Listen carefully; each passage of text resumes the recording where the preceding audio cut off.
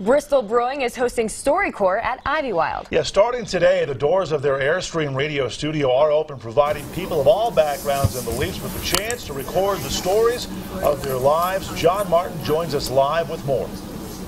Hey, good morning, Craig and Allison. That's exactly what's going on. We are in the back of this beautiful Airstream. Let me kind of explain to you, or maybe I shouldn't explain to you, what StoryCorps is. This is Emily. You're the moderator, facilitator of people coming in here, sitting behind these microphones, and just telling stories.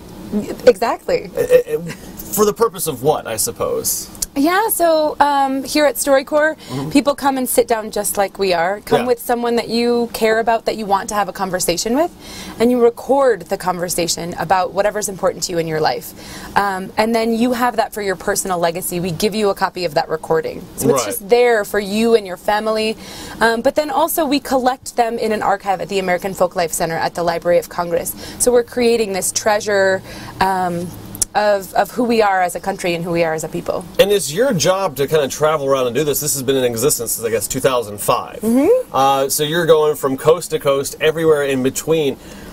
I mean, what kind of stories do you hear? I mean, it must be just absolutely fascinating. I love eavesdropping on people's conversations, but I can imagine doing it in the right atmosphere like this. I mean, you just must hear fascinating stories from people, all walks of life. We do. We hear everything. So this is such an intimate space that we've created here, and people do sit down and have really honest conversations with each other about their lives. Often it's different everywhere we go. You get a little different flavor of each place. When we were in New Orleans, we heard about Mardi Gras Indians and a lot about music, and that's different than when we were in the Upper Peninsula of Michigan. It's just different everywhere, but people talk about what's important to them, and so often that means they talk about family and love and struggles they've had and celebrations they've had, and so we hear a lot of that, these intimate remembrances of people's daily lives.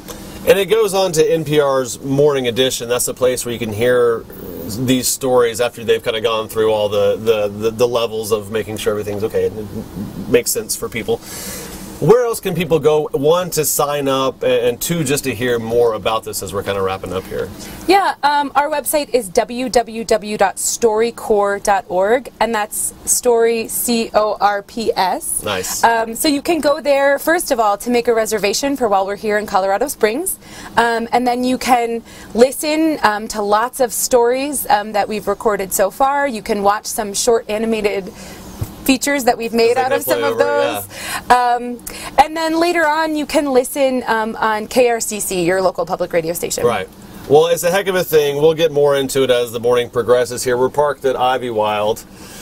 You know, our shift is over in just a little bit, so we might go in there, have a couple, then come tell some really interesting stories. But for now, guys, it's a heck of a thing. Yeah, it's NPR's Morning Edition. This is a nationwide event, so it's a cool thing to check out. Again, if you go to StoryCorps.org, you can find out more information. And, yeah, get involved, I guess.